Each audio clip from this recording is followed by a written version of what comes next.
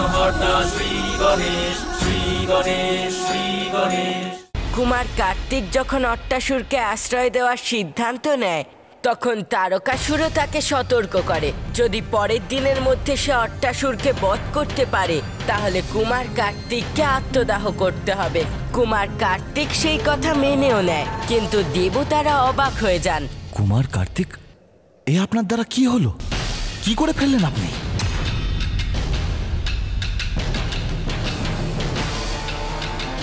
সেটাই হয়ে গেল, যার জন্য আমাকে স্বয়ং শ্রী হরিনারায়ণ সাবধান করেছিলেন। তারকাসুর তার কপটতার জাল ছড়ালো আর আমি তাতে জড়িয়ে পড়লাম। আমার তো তখনই সন্দেহ হয়েছিল যখন এই অসুর এখানে এসেছিল। এটা নিশ্চয়ই এই অসুরের কোনো পরিকল্পনা। তাহলে এই ষড়যন্ত্র করেছো তুমি? না না, আমি কোনো ষড়যন্ত্র করিনি। আমার কথা বিশ্বাস করুন, তারকাসুর কুমার কার্তিককে এইভাবে আহ্বান জানাবেন আমি ভাবতে পারিনি। আমি তো এখানে শরণাগত হয়ে এসেছিলাম। আচ্ছা, তবে তুমি শরণপ্রাপ্ত করেছো? তুমি সুরক্ষিত হয়েছ, যে কারণে তুমি কুমার কার্তিককেও সংকটে ফেলে দিয়েছ। এই তুচ্ছ অসুর আমাদের চিরশত্রু। আজ আমরা একে সুরক্ষিত করবার জন্য প্রতিজ্ঞাবদ্ধ হয়েছি। আমাদের লক্ষ্য হলো তারকাসুরকে বিনাশ করা, কিন্তু এখন আমাদের এই তুচ্ছ অসুরকে সুরক্ষিত করবার জন্য নিজেদের নিয়োজিত হতে হবে। ব্যাস, অনেক হয়েছে দেবগণ। আমার সম্পূর্ণ বিশ্বাস অট্টাসুর কোনো রকম ষড়যন্ত্র করেনি, বরং তারকাসুর ওর কুটিল ষড়যন্ত্রে এনাকে ব্যবহার করেছে। এই কুটিল ষড়যন্ত্র যা দিয়ে ও আমাদের প্রত্যেকজন দেবতাকে, বিশেষ করে আপনাকে, নিজের পরিকল্পনায় ফাঁসিয়ে আপনার জীবন আরো সংকটময় করেছে। তবু আমরা এই দুষ্টকে স্মরণ দিতে বাধ্য হচ্ছি। আমরা দেবতা দেবগণ, জয় পরাজয়ের ঊর্ধ্বে ধর্ম রক্ষা করা আমাদের প্রধান কর্তব্য।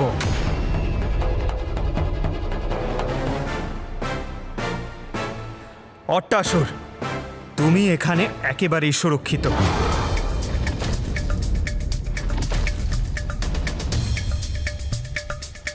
সমস্ত দেবতারা অট্টাসুরের করা কার্যের প্রতি ক্রুদ্ধ হয়ে ওঠেন, কারণ অট্টাসুরের জন্যেই দেবতারা লক্ষ্যভ্রষ্ট হয়। দেবতাদের অবস্থা দেখে অট্টাসুরের মনে গ্লানি জাগ্রত হয়, আর তার প্রায়শ্চিত্তর জন্যে ও নিজের দেহত্যাগ করার সিদ্ধান্ত নেয়।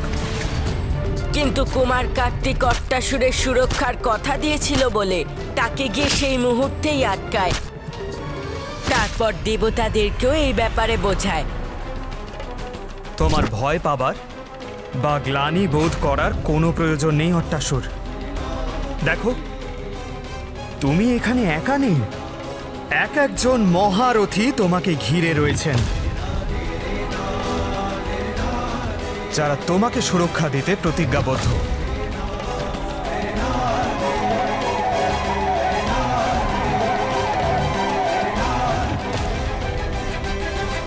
একদিকে যেরকম কুমার কার্তিক দেবতাদের সঙ্গে অট্টাসুরের সুরক্ষার জন্য প্রতিজ্ঞাবদ্ধ ছিল, তেমনি আরেকদিকে তারকাসুর সেই আহ্বানে জেতার জন্যে ব্যাকুল হয়ে ওঠে।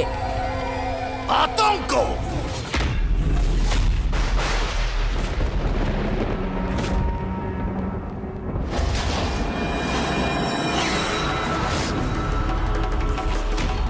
কি করছো মহাযোদ্ধা আতঙ্ক? আমাদের কেন আক্রমণ করছো?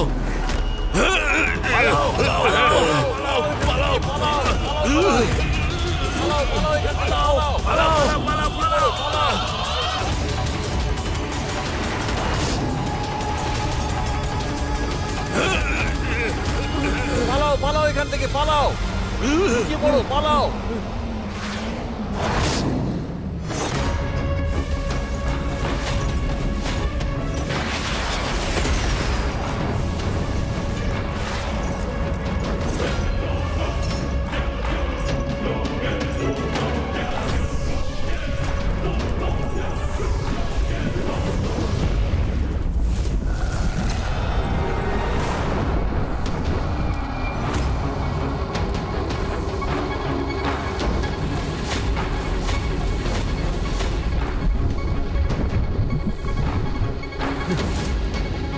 কি ভয়ঙ্কর ভূকম্পন এটা! অত্যন্ত ভয়ঙ্কর ওনার এই গদা।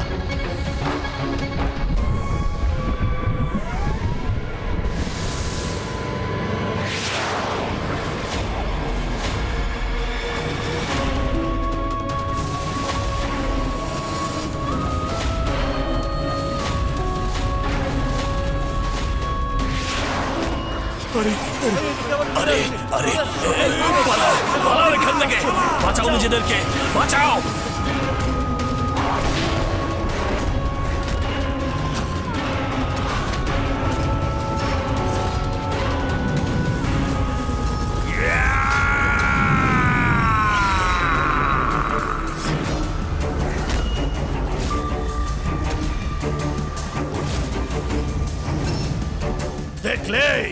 দেখলে তোমরা সবাই কত অদ্ভুত সামর্থ্য আছে এই আতঙ্কে। এর গদা শুধু অগ্নিকে নয়, এর সাথে সাথে সমস্ত অস্ত্র শস্ত্রকে নিজের মধ্যে শুষে নিতে পারে, বিদ্যুৎকে নিজের মধ্যে সমাহিত করে তাকে অন্ধকারাচ্ছন্ন শক্তিতে পরিবর্তন করতে পারে।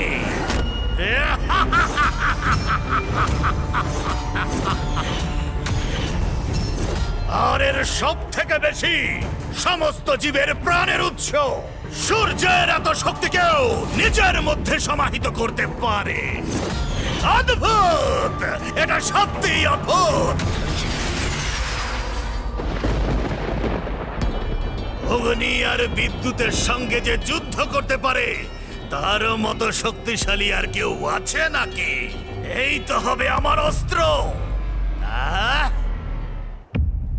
দেবতাদের সেনাবাহিনীতে প্রত্যেকেই শক্তিশালী যোদ্ধা। দেবতাদের মধ্যে সব থেকে অগ্রজ মেঘ আর বর্ষাকে নিয়ন্ত্রণ করেন যিনি, বিদ্যুৎ আর ঘূর্ণিঝড় যিনি উৎপন্ন করতে পারেন, স্বয়ং দেবরাজ ইন্দ্র এখানে উপস্থিত।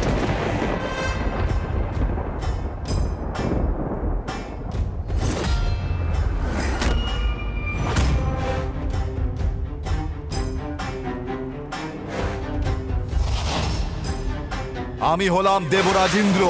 মেঘ, বর্ষা, বিদ্যুৎ আর বজ্রপাত আমার ইচ্ছানুসারে প্রকাশিত হয়, আর আমি নিজের বিদ্যুৎ শক্তির দ্বারা যে কারোর বিনাশ করতে পারি।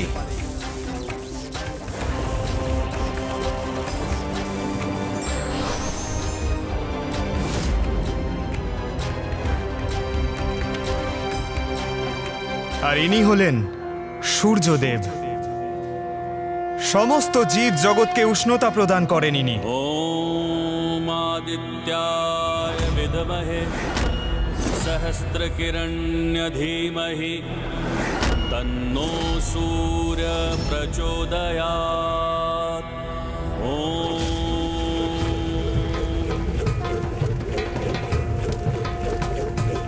স্বয়ং মাতা আদিশক্তি কুষ্মান্ডা মাতা রূপে অবতীর্ণ হয়েছেন, যিনি আমার শক্তির উৎস।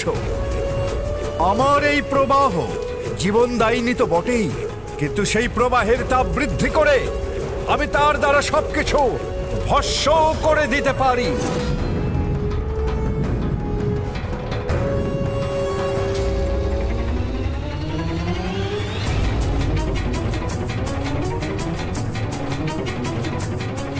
অগ্নিদেব,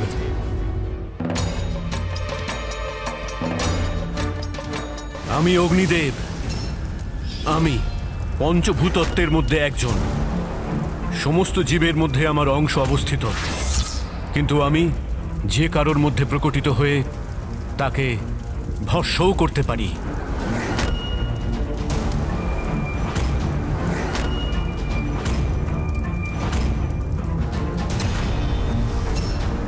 গন্ধরা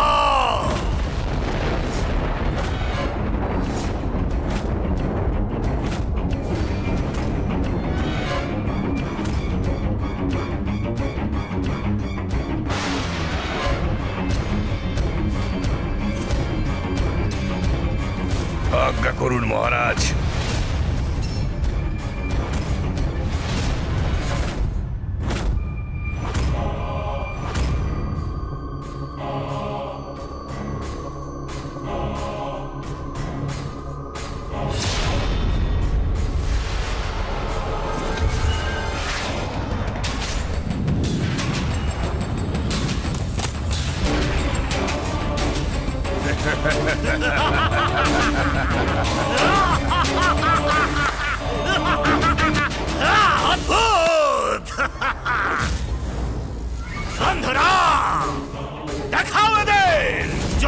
চলমান মিনের নেত্র কিভাবে লক্ষ্যভেদ করো দেখাও।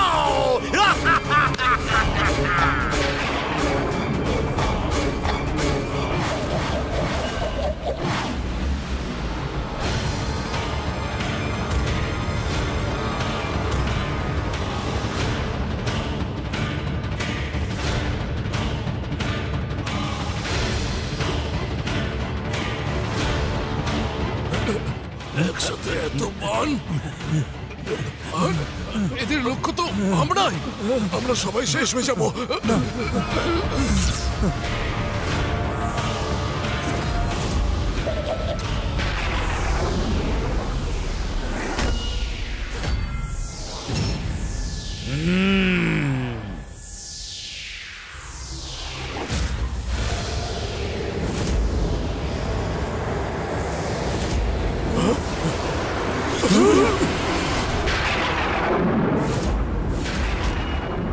उत्तम होते उत्तम।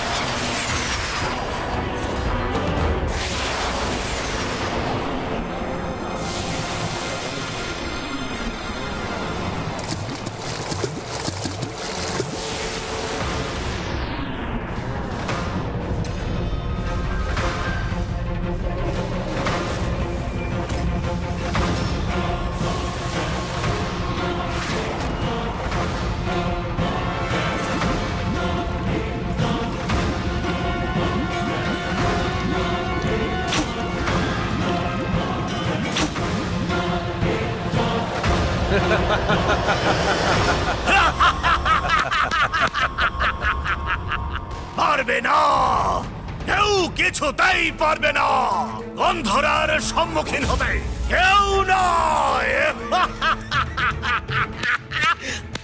খুব ভালো গন্ধরা।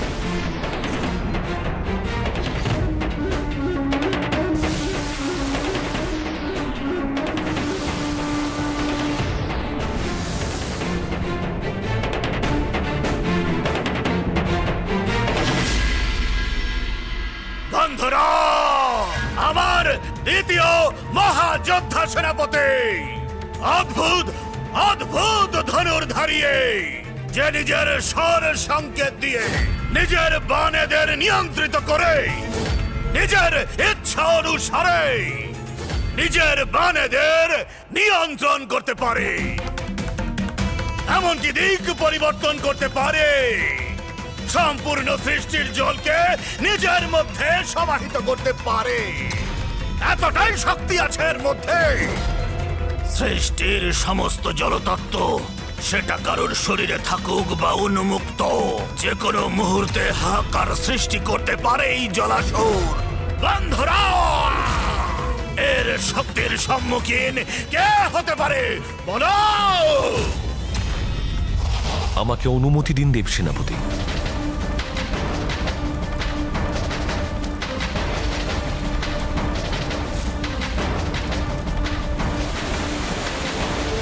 পিছিয়ে যাও অট্টাসুর।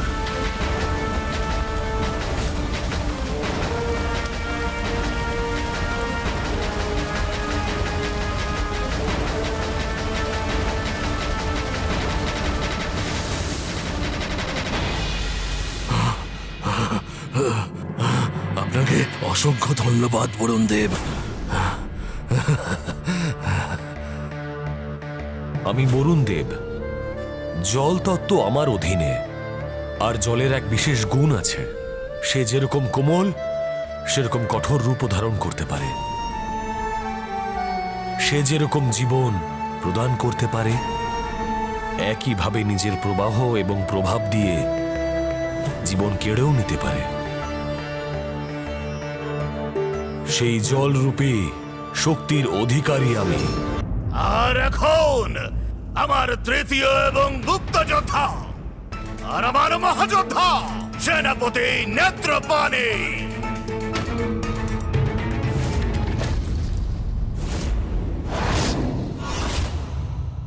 আজ্ঞা করুন মহারাজ। দেখাও এদের তোমার ক্ষমতা কতখানি।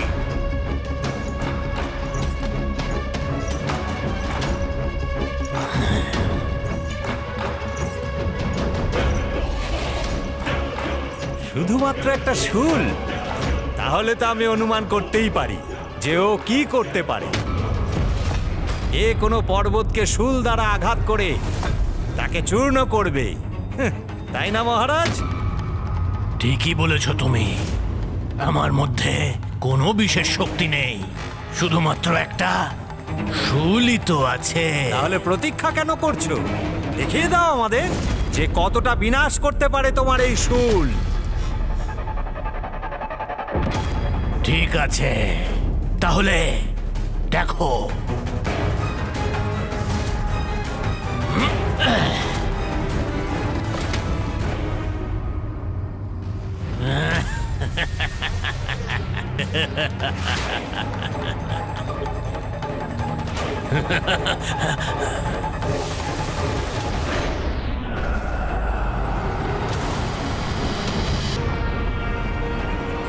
আরে এই শুটটাও তো আমাদের দিকেই আসছে।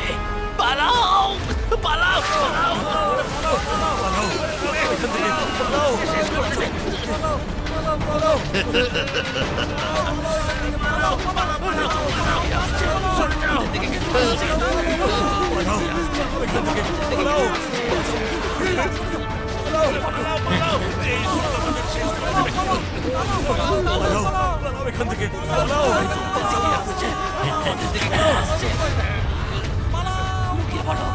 যদি সাহস থাকে তাহলে এই শুলটাকে থামিয়ে দেখাও। এখনই থামিয়ে দিচ্ছি আমি তোমার এই শুলকে।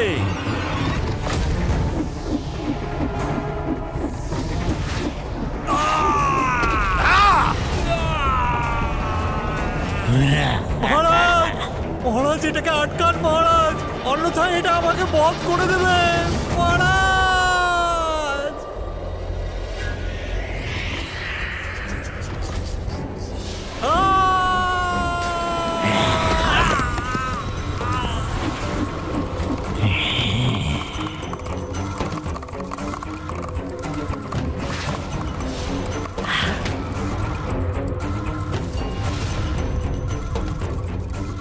অদ্ভুত, নিজের দাঁত ব্যবহার করে থামিয়ে দিল শুলটাকে। একবার যদি এটা গতিমান হয় তাহলে শুধুমাত্র আমি নিজের দন্ত দ্বারা এটাকে প্রতিহত করতে সক্ষম। আর যতক্ষণ এটাকে আমি না প্রতিহত করি, এটাকে কেউ আটকাতে পারবে না, ত্রিদেবও নয়।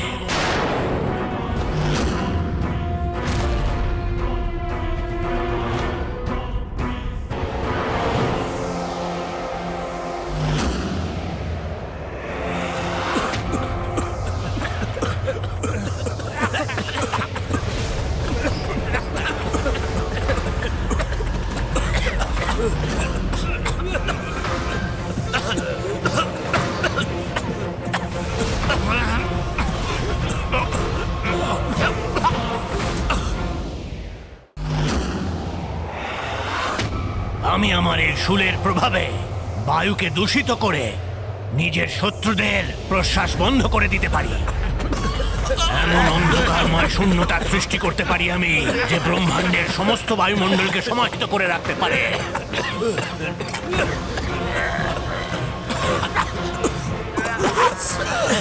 এসব থামাও নেত্রপানি, থামাও।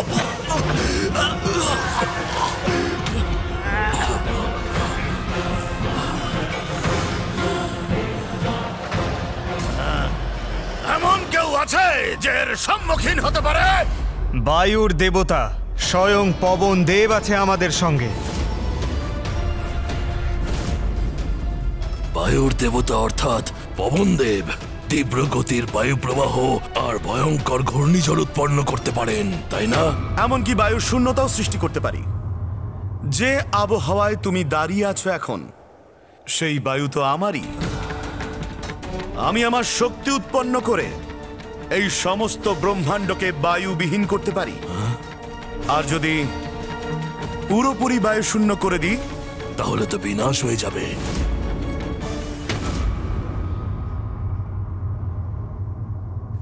আর ওই দেখুন, কুবের দেব আছেন আমাদের সঙ্গে, যিনি গদা যুদ্ধে সর্বাধিক নিপুণ।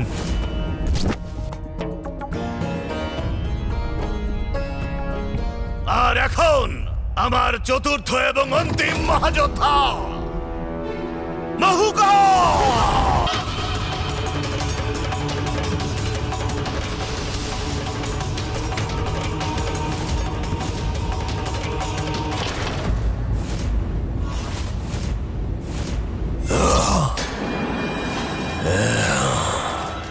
দুই পক্ষই যুদ্ধের জন্য প্রস্তুত ছিল এবং সেই মহাযুদ্ধ প্রায় শুরুই হতে চলেছিল, যা দেবতাদের এবং অসুরদের ভাগ্য নির্ধারণ করত।